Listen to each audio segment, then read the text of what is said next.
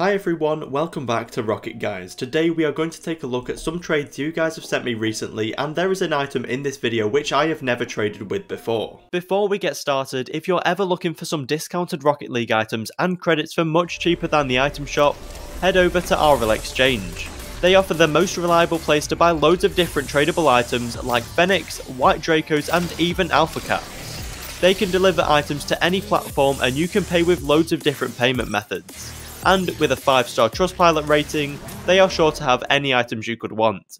Check out RL Exchange from the link in the description, and use code GUYS at checkout to get 3% off every purchase. So Devo sent this trade in where he bought a White Hellfire for 2,600 credits, and I realised this gold explosion came out a while ago. It was very unstable to start with, and then I've ignored it since. But looking closer into some of the colours, I see quite a few people making some nice profit with this painted black market.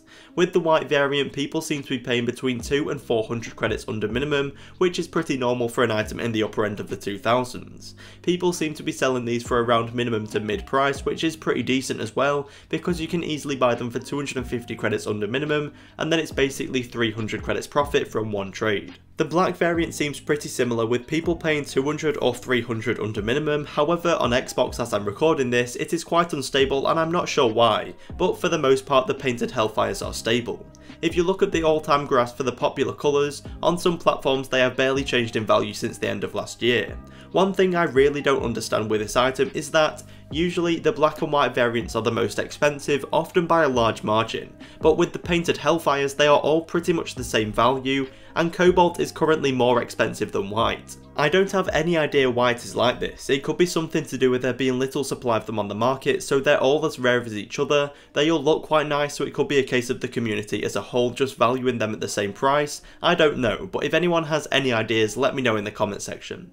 I just want to quickly mention that you can now join the Black Standard giveaway over on our Discord server as a thank you for 7,000 subscribers. So make sure to subscribe and join the server from the link in the description for a chance to win. There has been one unpainted card that has been incredibly popular on the market since its release, and that is the Fennec. I've always thought one day that it'll lose popularity, and in some ways that's true because it used to be worth over double the price it is now, but it is still more in demand than ever and is still one of the best items to trade with in the game, and most of you will be able to afford this card to start trading with it.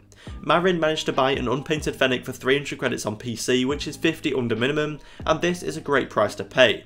Any less than 50 under minimum and you will really struggle to find trades, but paying minimum price often doesn't give you enough range to make a good amount of profit. Fennecs are one of the best items for getting item overpays with, and that's because it is one of the only good unpainted cards that needs to be traded for. With the Octane or Dominus, everyone can use them for free, but if someone wants the Fennec to use in game, they have to buy it, and it is often the non-traders that want to use the card just to play with, so they're not bothered about paying extra to get the card quicker. I have a great example from Big Spice, who got an insane overpay for a Fennec on Xbox. The Interstellar alone is pretty much double the price of the Fennec, and then all those exotics and stuff brings this offer up to 1,500 credits at least. This is why when selling Fennecs, the best thing to do is ask for pretty much the maximum price in credits, or ask for offers. That way you'll be sent item offers by people and you can choose to accept or decline these, otherwise you will get a decent amount of credits. If you buy the item for 50 under minimum and sell it for maximum, that's 150 credits profit, which is still really good for an item that is so affordable. Thank you for watching. If you enjoyed the video or found it helpful, please consider subscribing with notifications on. And if you want to support us, use code RLTPrices in the item shop for some cheddar cheese.